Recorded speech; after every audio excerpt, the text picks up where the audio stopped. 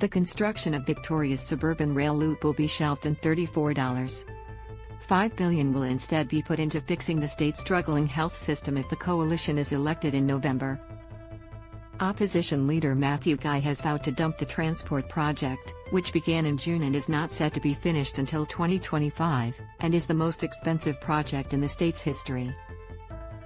Guy has said he would instead put every single cent of the $34.5 billion dedicated to the project into fixing the state's health system if he is elected in 100 days' time.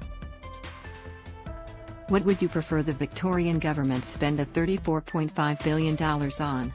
The Suburban Rail Loop 916 fixing Victoria's healthcare system 2876 read more. Thief caught on camera pickpocketing elderly man at Melbourne RSL Club. We will rebuild our crumbling health system by constructing or upgrading hospitals across Victoria, he said via statement.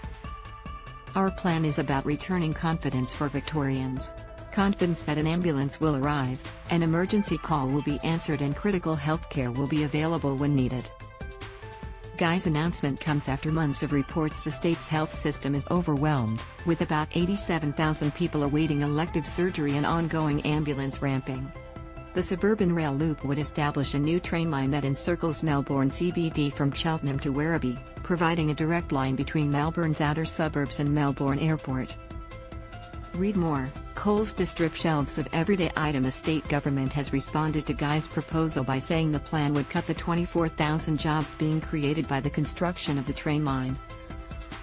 Victorians voted for this project, that will create thousands of jobs, Suburban Rail Loop and Transport Infrastructure Minister Jacinta Allen has said via statement.